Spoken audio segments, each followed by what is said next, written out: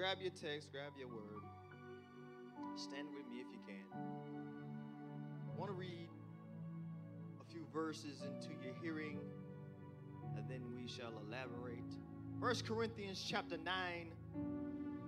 I want to read verse 24 through 27. Is that all right? Now, hear the word and add heed to the word. Amen? Hear the word and adhere to the word. Verse 24 says this, know ye not that they which run in a race run all, but one receiveth the prize. So run. Oh my God. So run that ye may obtain. 25 says, every man that striveth for mastery, which is to say, compete for the prize, is temperate in all things. Now, they do it to obtain a corruptible crown, but we incorruptible. Therefore, so run, not as uncertainly, so fight I. So I fight. So fight I. Not as one that beateth the air, but I keep my body. I keep under my body, which is to say, discipline. I discipline my body and bring it into subjection, lest by any means, when I have preached to others, I myself should be a castaway, disqualified, unfit, discharged. Why would I preach like this, Brother Drew, and be disqualified? Why would I give this much effort and be unqualified? So, your installation topic, if you would, for this is conscientious objectives. Conscientious objectives. You can have your seats. Conscientious objectives. That simply means that I'm careful in my thought process how I approach this challenge, because I got some victors, not victims, but I have some victors that are in this house. Or let me say it another way. I have some conquerors that are in this house. Do I have any conquerors in the house? I'm going to ask one more time. I said, do I have any conquerors in the house? I know that you're in a challenge now. You're in a contest now. You're in a conflict now. But have you conquered anything? You conquered by coming in here this morning. You conquered a mindset that said I could have been somewhere else, doing something else that might honestly appease my flesh a little better. But you conquered that mindset just getting here. So I have some conquerors in the house. That makes sense to anybody? I'm a conqueror. But why would I do all this effort and put forth exude this much energy? Living for God, preaching for God, singing for God, dancing for God, praying, worshiping. Why would I do all these things? To be unfit. Oh, come on, Pastor, you're talking about conquering the plot of the enemy. Well, in order to conquer the plot of the enemy, you need to know what you're capable of. Somebody say, I'm capable. Now watch this. The objectives set forth are twofold. Race for the prize. I'm talking about the text now. Race for the prize and be a disciplined pugilist, boxer. Race for the prize or be a disciplined pugilist. Now, the twofold objectives that I want to speak into your hearing today are run and fight. Oh my God. I said run and fight. Now, run and fight are not normal companions. I said run and fight are not normal companions. Normally you would hear stand and fight, run and retreat. But I want to intrigue your mind this morning and say run and fight. Because you see, it's a different mindset when you run into the fight. You got to understand, in my military background, I was a Marine for 8 years, and we run into the fight. It's a whole different mindset when you run into the fight. You don't provoke the fight, but you run into the fight. It's a different character to run into the fight. Run and fight. They complement and they condition each other on so many levels. Amen? They run. We run and we fight. They complement, they condition each other. One complements the other conditions the other. Is that all right? Run that ye may obtain. Somebody say, there is purpose. See, I need to know why I'm running. Even the person that's running for a mere earthen contest understands why they're running. They're running for a crown that's incorruptible, but it has some meaning in their life, right? So they run to obtain something. So I'm not just running just to run. I don't have a Forrest Gump anointing. I would just start running. No. There was a purpose for my running. Somebody say there is purpose. And there is purpose. Point to point. Point to point. No matter what kind of running that you're doing, when you're purposely running, even if you're training, even if you're conditioning yourself, hear me closely. Even if you're conditioning yourself, you train yourself to run from one point to another point. Even if you change speeds, you still run at a certain speed from one point to another point. When you start out, you tend to reserve some of your energy so that you'll have some left over. Am I talking to anybody? If you're running a distance, then you reserve some of your energy so that you can reach the point that you want to run. So you start at a good pace, but you don't start in a dead sprint usually. When we're talking about distance. And so what he's saying is you've got to start running with a condition because you're running for a reason. And I'm conditioning myself, even when I'm training, to go from point to point. All right? So understand and get this, that every occupation on earth requires running of some sort. I said every occupation on earth requires running of some sort. Now, of course, we always pair running up with the physical. When I say run, you automatically think of somebody running. Is that right? But running is more than just physical. It's also emotional. How many people have emotions that have run wild? And when your emotions run wild, you're not able to control your emotions. So even your emotions run. And then there's the psychological aspect of running.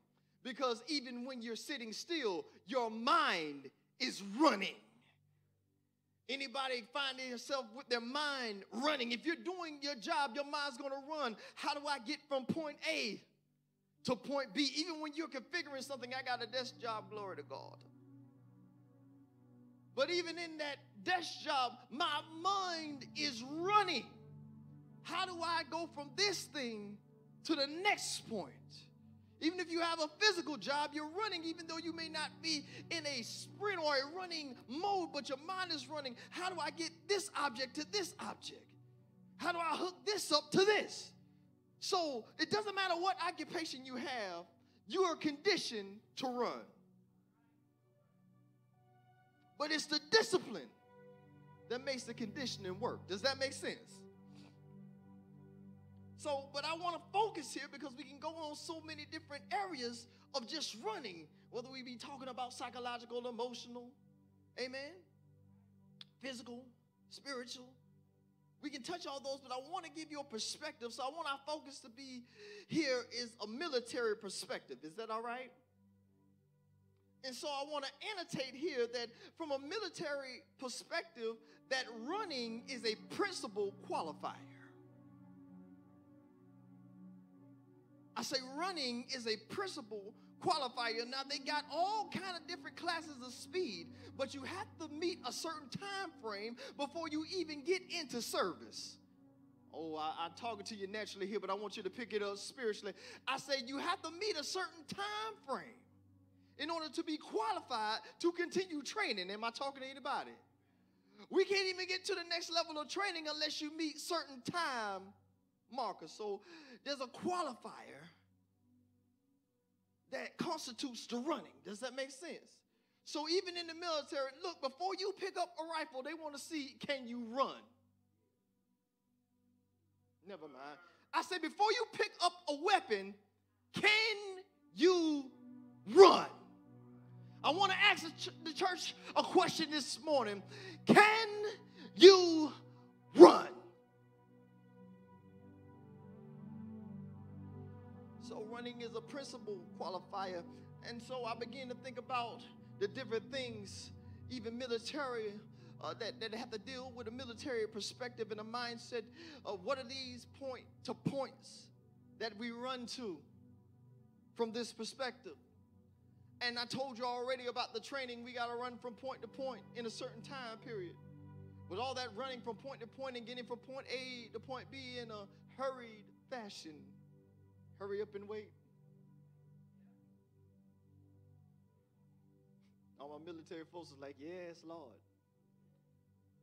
But getting from point to point, but then after training and then when you get to go into the field and when you go into what you're supposed to do, and we're dealing with a battle aspect, there's a lot of points that you got to deal with. So you have an entry point. Somebody say entry point. So the entry point is a site of passage into the challenge and the conflict. The conflict doesn't, when you're a soldier, what happens is, even when you're ambushed from a certain aspect, that is still a point of entry, amen? But normally when you're going over and you're intentionally going to fight something, you understand that when I leave my base, because my base is the place of safety. My base is the place where I collect all my arsenal. But when I leave base, I'm leaving there to go into a challenge. I'm leaving my base to go into a conflict. See, this is your base. This is your place of safety. Amen. I won't allow anybody to attack you here. Amen. This is not a place of attack. Amen. But once we leave this place, what we have to do is enter another realm. How many people have left church with a good word? I ain't talking about one that you didn't receive. With a good word. And the minute you stepped out the door, you came under attack. That was your point of entry. Does that make sense? So, point to point, the entry point. This is the place where I enter the challenge and the conflict. And then there's a checkpoint. Now, the checkpoint is a reference location used to control movement. And so a checkpoint will be the place that once you enter into a battle, you may win this skirmish. You may win this occasion, but the battle's not over. The war isn't over. You won the battle, but the war isn't over. So now we got to come out of this conflict, this challenge, and now we got to reach another checkpoint. And so the checkpoint is a point, no matter whose checkpoint it is, it's a location that controls movement. Because the checkpoint says once we reach here, we're going to go to the left. Once we reach here, we're going to go to the right. Once we reach here, we're going to go north. Once we reach here, we're going to go south. Am I talking to anybody? Say, I need a checkpoint. Because even when we believe in God, we need checkpoints to help us to get to the next place in God. You might be doing exactly what God called you to do, but you still need a checkpoint to make sure that I'm on task and I'm going to the next battle. I'm going to the next level. I'm going to the next place in God. That's my checkpoint. It's controlling my movement. Then there's a rally point. And the rally point is the designated place of assembly or reassembly, because let's be honest, every battle isn't easy. Every battle isn't one that I'm going to dominate. Some I barely win. Some I get out by the skin of my teeth. Amen. I get out by I just barely get out of this battle. And so I need a rally point. So I look to my leadership for a rally point to tell me, where are we going to reassemble? Because sometimes during the battle, you get scattered. And I'm even talking about a mental battle. Sometimes you're trying to battle something in your mind, and then your thoughts get scattered. And when your thoughts get scattered, you can't concentrate on how to conquer the issue. So what the enemy tries to do is scatter your thoughts so that you can't focus. Remember, the enemy doesn't need to kill you. All he needs to do is distract you. And sometimes our thoughts get scattered. Sometimes our actions get scattered. Anybody had a whole lot to do and tried to do it all and completed none of it? You touched it all. You touched it all. You thought that you were a multitasker. I'm a multitasker. You might get 2 or 3 of them done. You might get 4 or 5 of them done, but it'll be that one thing that's left out. But what the point is talking about here is, the point of the matter, is saying the rally point. I have got to get to a point where I say I need to focus on this battle. I don't know what your battle is this morning, what you're going through. I know that even in success, there's battles. So you might be successful, you might be under stress, you might have health concerns, but there's a battle that you're in. Anybody in a battle in this place? So what I need you to do with the battle that you're facing is to focus your thoughts on the present battle. There are battles down the road, but don't concentrate on those battles because they're not here yet. You need to focus. There's some things in the past that you wish that you would have won, but you didn't win those battles. But they're past. You're at another point now. You've got to collect your thought. You can't keep living in your past. You can't keep fighting your past. I don't want to get ahead of myself. You can't keep fighting your past and fighting for a future that you're not preparing for right now. You cannot fight for a future that you're not preparing for right now. Does that make sense? Then there's a point that some of us like, the extraction point. That's the specified area providing transport out of the battle zone, because let's be honest, sometimes we get in them battles and we just need somebody to pull us out. Anybody ever need to just get pulled out of the battle? Just God, I'm not winning. This is I'm not going to get out by the skin of my, God, pull me out. Anybody ever had to say, God, pull me out? Anybody had God snatched them out of conflict? Lot better bless God that he was snatched out of conflict. He didn't even want to move, but God snatched him out of conflict. Sometimes the enemy is so heavy against you and you don't know what to do, and God snatches you out of conflict. Anybody can bless God that he snatched me out of some of these conflicts. And what happens, the the real define of an distraction point is, man, we've got to get you out of here. Because this is on you. Right now, if we don't move you out of here, the importance of you moving out of here is greater than even winning the battle. I need you to hear me. I've got to get you out of here. It's so important for me to get you out of this moment. That this battle, don't you worry about it. That battle will handle itself. But I've got to pull you out. That's what the extraction point is. When there are people that have certain information, they have to create extraction points. Some forcibly, like Lot. I got to force you out of here. You may not even want to be removed from it, but we've got to extract you because of who you are and how this condition is. This is your battle to fight. We've got to pull you somewhere else. Anybody glad that they got snatched out? They got pulled out. And within these challenges and conflicts that we faced, so we've got entry points, we got checkpoints, we got rally points, we've got extraction points, we've gone point to point to point to point. But within those points, within the challenge and the conflict, there are turning points and there are tipping points.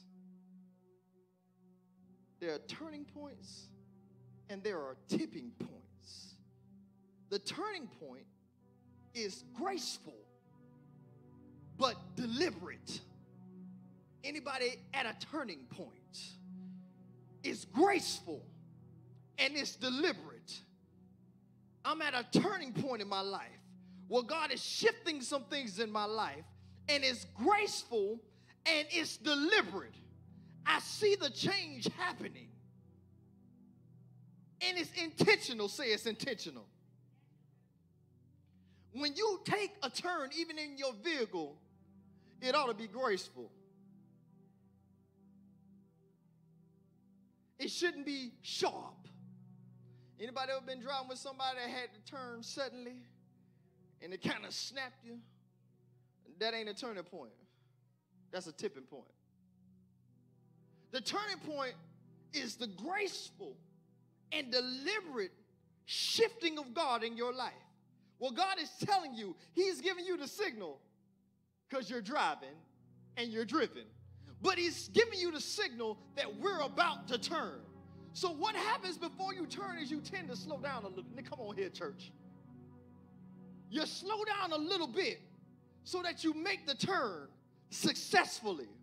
And you accelerate after the turn. Y'all think I'm talking about vehicles? I need somebody to get with me today. Come on, get with me, church. I say you accelerate after the turn. Some of us are mad because we're slowing down right now. I'm telling you, church, that your turn is coming. And after the turn, then comes the acceleration. If you want the acceleration, you got to wait on the turn. Oh my God, that's good to me. I said, if you want acceleration, you got to wait on, God help me here. I said, if you want acceleration, you got to wait on the turn. Say, I'm waiting on the turn. Somebody say, I want my turn. I want my turn. That deliberate, that graceful shifting of God. Then there's a tipping point. There's also a tipping point. Now, the tipping point is incremental. It's incremental, but it's sometimes sudden. The incremental was the thing that happened before it. Because if you were to put something on this ledge, the weight of it will determine how long it can sit there. And the force that comes against it will determine how long it's going to sit there. So I'm wondering, how long are some of us going to sit here? Never mind.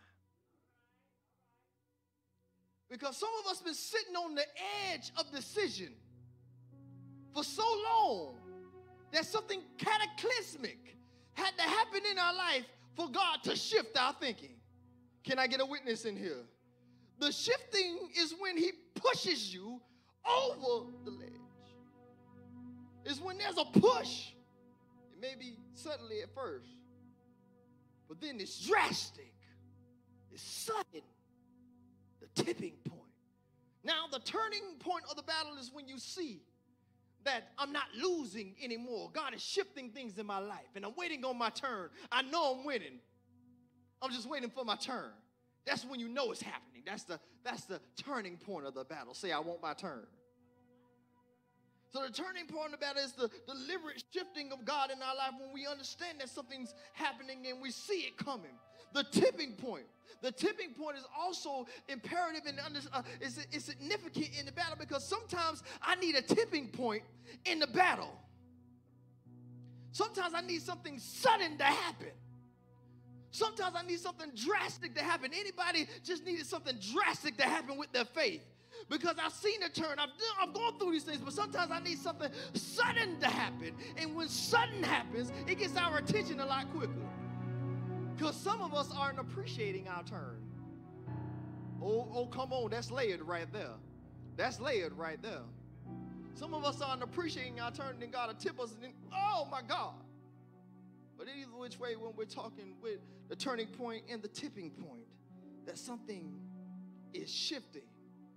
And what the tipping point conveys is an irreversible instance. When the tip is happening, once you on that downward spiral, once you've gone over the edge, so to speak, there ain't no turning back.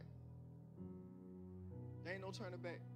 And so there comes a tipping point when we're battling, when we're saying, I'm not going back. I've been forced over. I've been pushed past my comfort zone. God, the tipping point often happens in our comfort zone, because if he were to turn you from your comfort zone, you'd be like, hold on, I kind of like it back here. We just got to bring you to a tipping point in our comfort zone sometime, because we'll stay right there. Even though we're not doing anything. We're not really winning. We're just kind of there. But then we'll face a tipping point. Does that help anybody? Now, verse 25 expresses that our purpose is not perishable. Our purpose is not perishable. Therefore, run ye that you may obtain. There's purpose to it, and our purpose is not perishable. Run that you may obtain. Not aimlessly. Not aimlessly. Run that you may obtain. If I got to get from this point to the next point, I'm running with a purpose. If I'm running to my checkpoint, then I'm doing so with a purpose. If I'm running even to my point of entry, because again, I told you it's a different mindset when you run into the fight. You didn't provoke the fight, but you ran. Once the fight was created, okay. Once the enemy show up in your face, you don't have a decision whether you want to fight or not. Anybody ever had discussions like, oh, I'm not ready to fight with you right now, devil. I'm done. Spirit, I'm not ready to fight with you. Spirit of fear, I'm not ready to fight with you. Spirit of jealousy, I'm not ready to fight with you. A stronghold, I'm not ready to fight with you. Anybody ever had a nice discussion with whatever was attacking you? Say it don't happen like that. Don't happen like that. Even if you know the battle's coming, there ain't no discussion. We're going to fight today. You might, if you're old school, get to put up your dukes, maybe. I don't know. But we're talking about the boxing, and once you get to the ring, they tell you protect yourself at all times. Does that make sense? But our purpose is not perishable. Run that you may attain. Now hear this. Don't occupy the grandstands. Oh my God. I say run that you may attain. You got to understand that Paul is Roman cultured. And so he's seen games. He's seen Olympic-like contests. And he's thinking, and we're sitting, he said, run that you may obtain. But we got to realize that sometimes we've been watching other people running, and we're excited about them running. But we've been sidelined with injuries. Never mind. we've been sidelined with injuries, or we've become a fan. We've become a fan of the preacher. We become a fan of the praise and worship leader. We become a fan, a fanatic. That's what it's short for. You know that, right? Become an admirer. Fan might be too strong of a word for y'all. We become an admirer of the prophet and the apostle and the evangelist, the teacher of God, the elder. I become a fan, and I become so much of an admirer that I've stopped competing. I've stopped making efforts for myself because I'm watching. And I'm watching so hard that I'm not using them as an example. I'm using them as entertainment. And now I'm a fan, so I find myself in the grandstands. Now, in no regard am I telling you not to celebrate your brothers and your sisters as they make their effort to attain the crown that you're trying to attain. But I'm saying don't become so much of an admirer that you occupy the grandstands. Oh, that's led. I'll say that you occupy the grandstands, that you sit in the grandstand. Never mind. And you applaud the things that are grand. The people that are winning. You applaud the people that are winning, and that's grand. And so now, because you occupy the grandstand, you start grandstanding.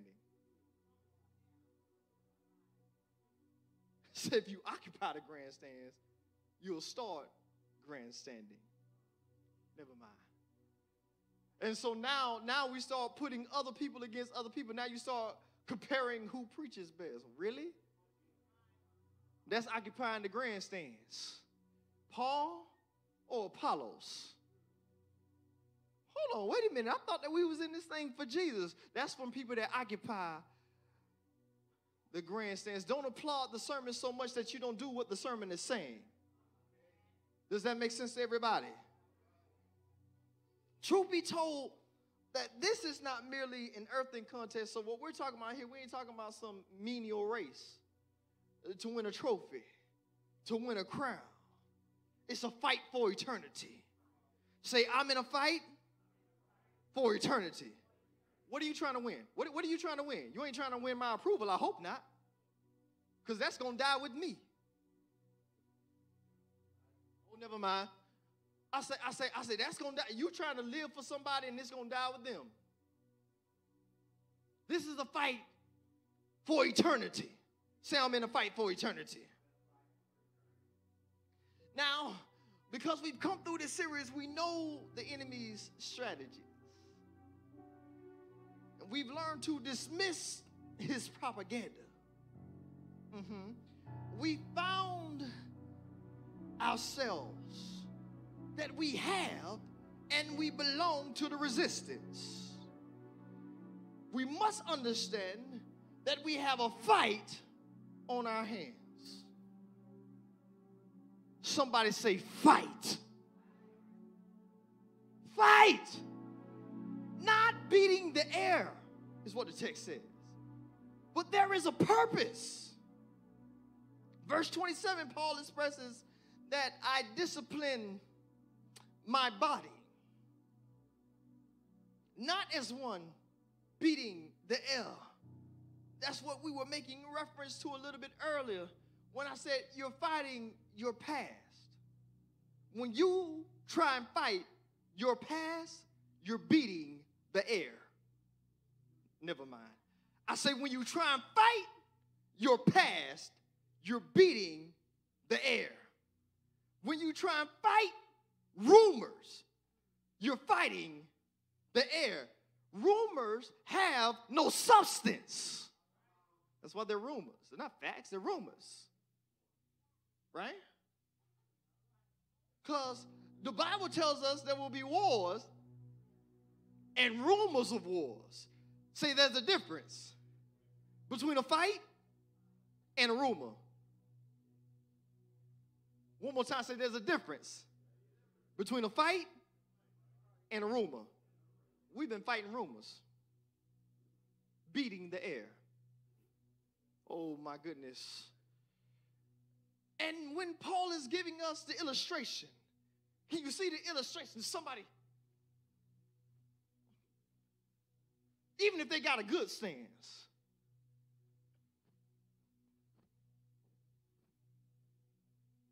they got a horrible stance. It looks crazy.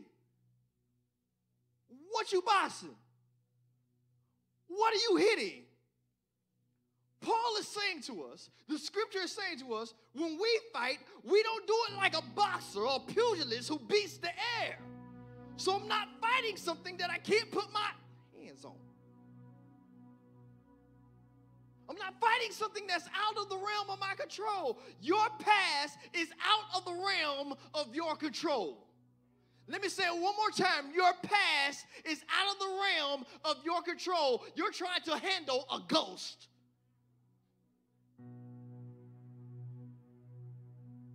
So what am I telling you to fight for? I'm saying fight for your now, that your future may be better. Fight for your now so that when you get past today, that you won't have to fight today. That when today becomes yesterday, it doesn't become another fight that you're beating the air against. Does that make sense to anybody? There is a purpose. He says, I discipline my body. Now, discipline is imperative in both the race and the fight. Discipline is imperative because if I'm running a distance, then I've got to pace myself. Say, I got to pace myself. Amen. This is not a sprint, it's a marathon. It's a marathon. So I've got to pace myself. I've got to know when to accelerate and when to slow down. Because there's going to be seasons in your life where God is going to tell you to slow down. And if you don't slow down, he'll slow you. Never mind. And there's also some seasons in your life where God will tell you, now is the time to accelerate. And if you don't accelerate, then he'll push. Amen? But I got to discipline myself. I got to pace myself for this run. Now, I told you that they complement each other and they condition each other. So isn't it something how when you see pretty much any athlete that one of the main training regimens is running? When the boxer trains, you know what he does? He runs. You know what the soldiers do when they train? They run. And then they run some more. They'll tell you to run until they get tired. Run. I need you to learn how to run uphill. I need you to learn how to run downhill. First, I'm going to let you run with no gear. Y'all ain't hearing me spiritually. First time, I'm going to let you run with no gear so that you get used to the motion of it. But then I'm going to put some things on you. And you got to learn how to run with what's on you. Say, I got to learn to run what's on me. I got to learn to run with what's on me. Because God has put something on your life, and some of us see it as a burden. No, baby, that's your duty. Oh, God, help me here. Your assignment is what protects you. I said your assignment is what protects you. As long as you're doing your assignment in God, he's going to cover you.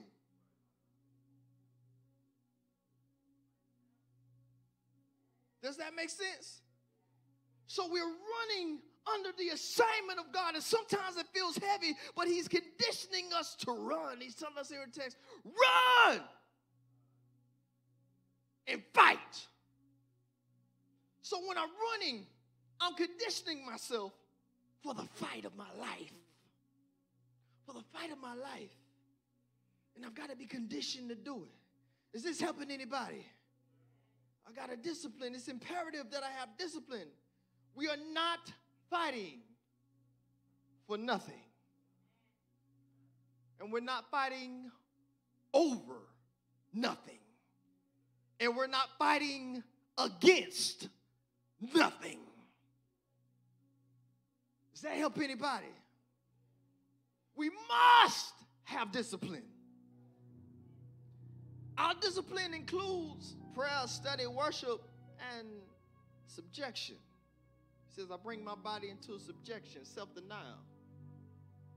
Sometimes it's easy to pray, especially when we only know how to ask God for stuff. Them the easy prayers. God give me. God bring me. God do it. Them the easy prayers. Bless my family. You think you being deep. Bless my family. Bless my folks. Bless my friends. Bless my business. Them the easy prayers. Bless me, bless me, bless me, bless me, God. But that's a discipline because the Bible tells us we ought always, what? So it's something that we should be doing continually. So that's one of our disciplines. Another one of our disciplines is study. Now, study ain't something that all of us do. But the Bible tells us to study to show thyself approved, a workman unto God, need not be ashamed. Rightly what? Dividing the word of truth. The only way I'm going to learn how to operate in all of this information that I've been given is to study. I just can't come here and just listen. I've got to study. Yes, I got to receive instruction. Yes, I got to receive impartation. But some of that impartation and instruction can come if I just sit down and study. So study is a discipline. Say study is a discipline. You ought to have a regiment of study. Oh, I know this might not make you leap out your seat, but you got to have a regiment of study. And then, though the understanding of it isn't always where it needs to be, you got to have a regiment of worship. And true worship requires your obedience. True worship, so one of your disciplines is obedience unto God. Whatever he says, that's what you do. That discipline is called nevertheless. That makes sense? And even that thing right there, though it may not be easy, it's something that we understand and something that we try to accept. But the thing that we struggle most with, or one of the things that we really, really struggle with, is not so much accepting the will of God. Doing the will of God has its challenges, amen? But most of us that are believers accept the will of God. We say, I accept the will of God. Well, accepting isn't proven until you actually do it. You realize that, right? But the accepting part of it is the easy part where I accept the will of God. But then he'll ask you to do it. And sometimes doing the will of God will cause you to have to bring your body into subjection. Because what happens when God tells you to stop doing the thing that isn't evil that you like?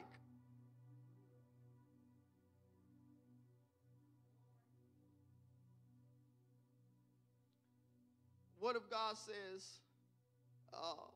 you can't go to that book club? The book club it's a book club. We reading good, clean books. You can't go to the book club because your study time is lagging. You go in there talking about science fiction and don't know the Lord's truth. We talk about movies all the time. You can watch a movie that ain't dirty or whatever, have a discussion about it, you ain't going to hell. But there'll be sometimes where God will be like, you need to withdraw from that. But what is that one thing, and what if it's that one thing that you just really like? I got one that I really like. I know only got a certain amount of time to do it in because God going to be like, nope, you're going to have to put that down. And I'm wondering because I haven't got there yet, but I know it's coming because he's giving me signals. He's giving me signals.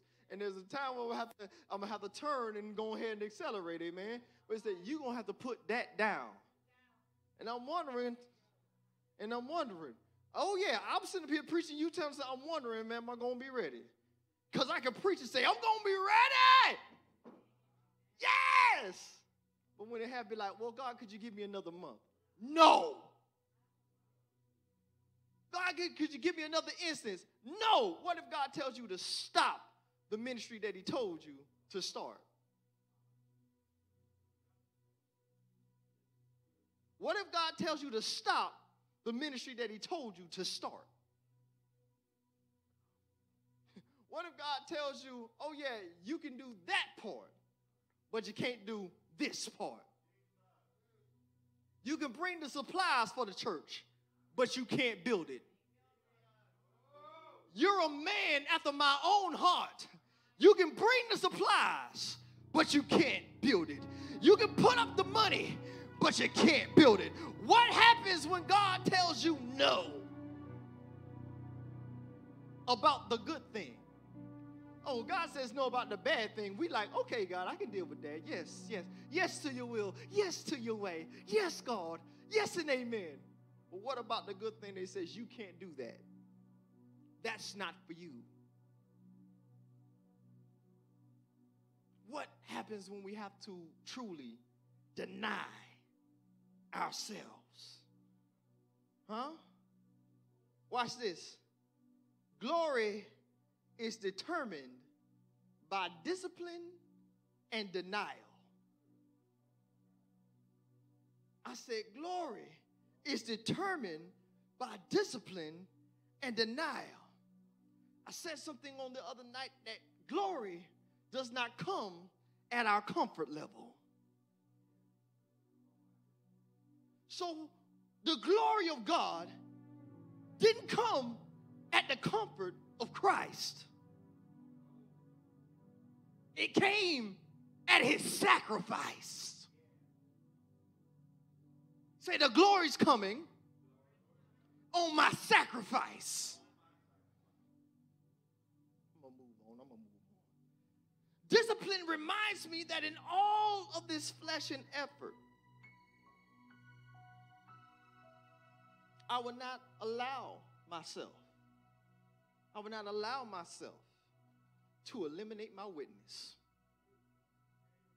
Discipline reminds me that in all this faith and all this effort, I'm not going to allow myself to eliminate my witness.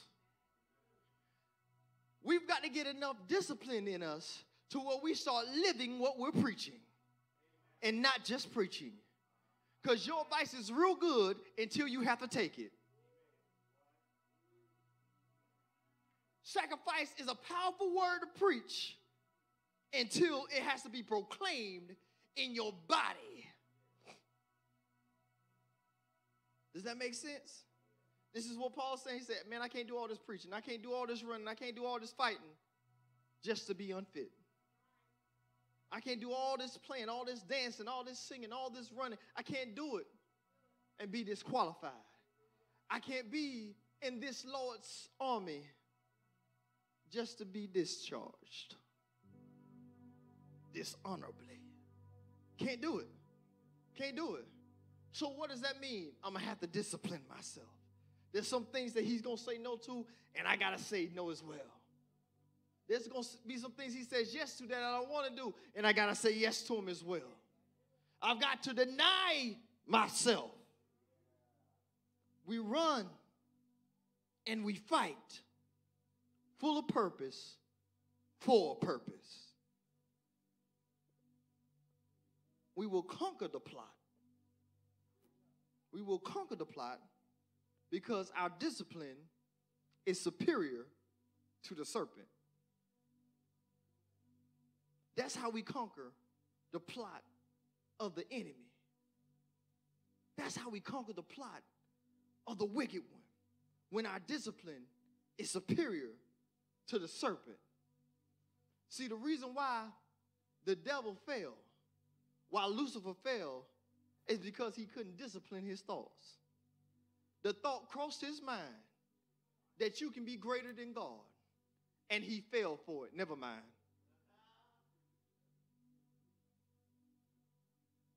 And he fell for it because he couldn't discipline his mouth. Hold on, wait a minute. I ain't greater than God.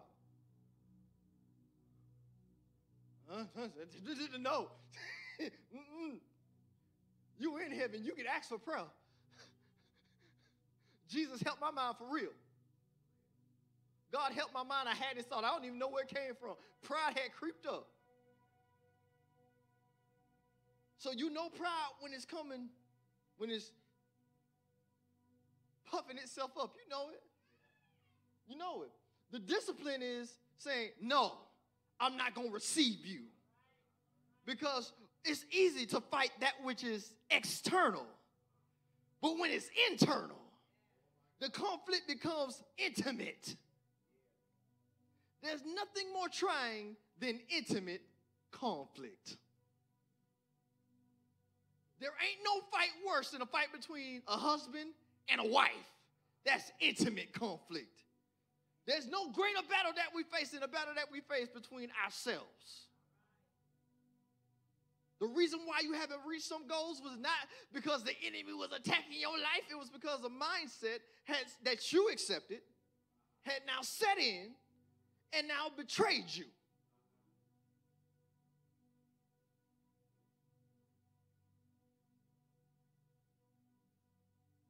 Doubt became an entity that sat at your table, ate your food, and you served it meal after meal after meal with your I can't and I couldn't.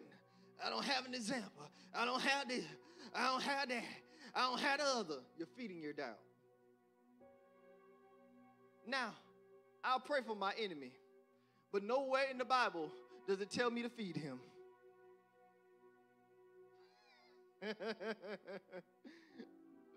I ain't feeding you. I ain't feeding you.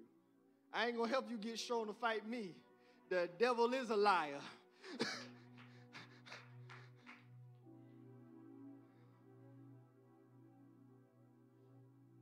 Not continually.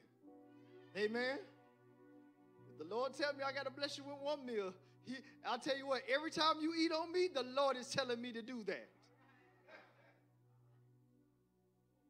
The Lord. There are some circumstances where God had people take care of their enemy for a little bit, but man, look here, don't get comfortable.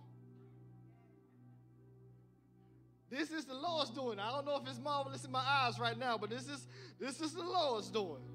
You better bless him. I'm not going to continually feed my enemy to get stronger, to fight against me.